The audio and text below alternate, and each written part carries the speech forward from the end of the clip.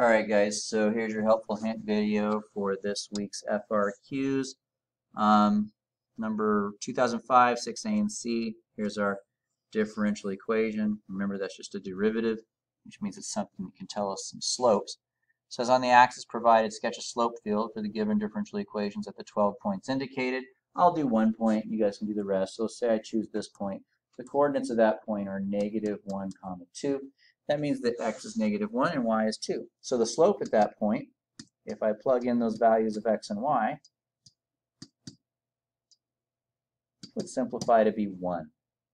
And so it's a positive slope, so I know it would go upwards. And a slope of 1 is about a 45-degree angle to the horizontal. All that really matters, though, is that any slopes that come after that one, if they're bigger than 1, then they should be steeper. If they're less than 1, like a fraction, like 1/2, they should be flatter. And if they're negative, then they should be sloping down the other way. Hey, what's going on, Brian? All right, so I'll let you guys do the rest. As for part C here, hopefully you guys kind of know how to do that already. We've done a lot of those, but I'll just say, look at your 2.2 notes if you're a little bit clueless. But basically, you just integrate. You got to separate your variables, get the y's on one side, x's on the other. And whenever you get your c in there, don't forget your plus c, right? You solve for c using your initial condition. So that's old stuff. Honestly, this question, there's nothing too horribly challenging about that one. It's pretty straightforward, pretty basic. Did tons of problems like that in class. Just a great opportunity to review some key stuff. All right, now this next one is a little bit challenging. There's a couple of concepts that we need to make sure we remember, and they're concepts that are a little bit difficult to remember. So first of all, let's take a look at the question. It says g with a little -1. That means inverse. So if g inverse is the inverse of g, write an equation for the line that's tangent to the graph of this at x equals 2. So first of all, you guys got to remember, how do you find a tangent line? First of all, you need an x value, which they graciously provide you with. The next thing you need is a y value. You get that by plugging it into the original function. And then you need a slope, which is your derivative of your original function. So that's how you find a tangent line. Now, we already know the x value for this one's 2, so that's easy enough. But you guys are going to have a hard time probably finding y, and maybe even a harder time finding the derivative. So let me review a few key concepts. I'm not going to tell you the answer. I want you guys to think about it a little bit more, but you can always look up the video if you want to get the answer revealed to you. But here's how inverses work, you guys. If I have g of a equals b, then the inverse of g would look like this. The input becomes the output, and the output becomes the input. So, for instance, on our table up here, what is g of 2? G of 2 is 3. In this case, this plays the role of an x value, and this plays the role of a y value. So I would look for 2 in the x column, and I'd go over to the g column, and there it is. It's 3. Okay? But what if I said, what's g inverse? Well, they're switched, right? But if I do that, that means we're actually going to start in the y column and go to the x after that to get the answer. So you would start in the g column to 3 and work your way backwards because it's an inverse. So here's another quick one. Let's say I had this g inverse of 6. What would that be? Well, it's an inverse. So you start in the g column, you go down to 6, and you move over to the left, and the answer is 4.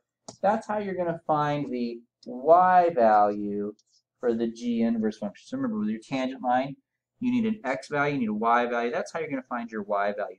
Now, how the heck are you going to find your slope? Well, a little while ago, I gave you guys a formula for the slope of an inverse function. If you have an inverse function, the slope, aka the derivative, at any point b is equal to 1 over g prime, not g inverse, but g prime of g inverse of b. Okay? So for instance, if I wanted to find the slope of g inverse at, let's say,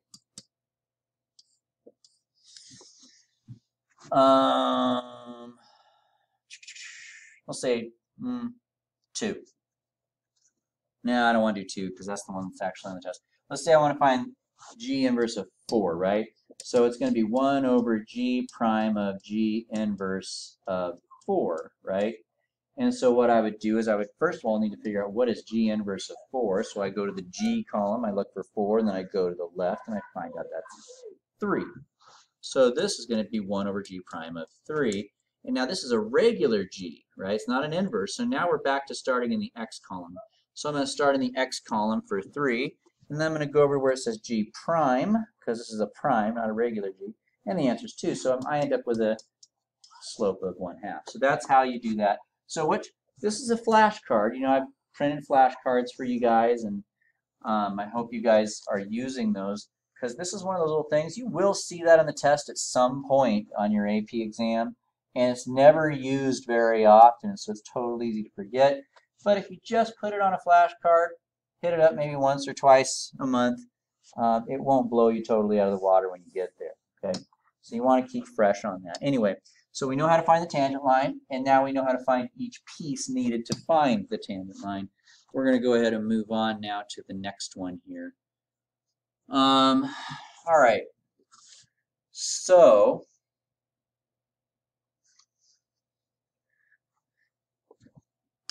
as I was looking at this question, I realized I'd left something out of it, so I went ahead and added what was needed in there. It was this sentence, and I went ahead and uploaded that differently as well on the worksheet. So there we go.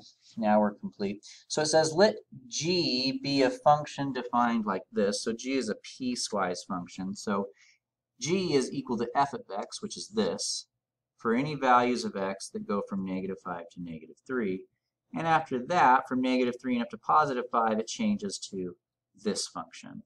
So there's our piecewise function. And the question is it continuous at x equals -3? Well, remember, first of all, to show that something is continuous, you have to show that it exists. So you have to find what is G of -3. Does it exist? Okay. Since we're plugging in -3, you would use the top function. So you're plugging -3 into f of x, which is this function, and I'll leave you with that. The next thing you need to do is you want to prove that the limit exists. What is the limit of g of x as x approaches -3? Okay, now with piecewise functions, if you're trying to find the limit of a piecewise function at one of the boundary points, in other words, the function g of x consists of 2 pieces, and it switches from f of x to x plus 7 at x equals -3. So we call that a boundary point. So with a piecewise function, you know, let's say f of x looks like this, x plus 7 looks like this. The question is, do they connect or not? If they don't connect, it's not continuous. And the way you can tell if they connect is if the limit from the left is the same as the limit from the right. If they are the same, then that means they meet up at a point, and at least the limit exists, right? So basically then, what you need to do is you need to find the limit from the left, and then you need to repeat that process and find the limit from the right. And if all 3 of these things are the same, then it's continuous. Because if these 2 are continuous, then the limit exists, and that means that the limit is that value. And then if these 2 match this, that means it's continuous, because for a function to be continuous, the function would have to be equal to the limit as x approaches that value on both sides. And so this will end up being your final statement in the problem, but you still need to fill in these question marks, find out what they are. You're going to do this very similar thing here on the last question here. It's the same question. I have a couple of these. I've seen about 3 or 4 FRQ questions that are asked like this. So this is a great question to practice. So I'll leave that with you guys, and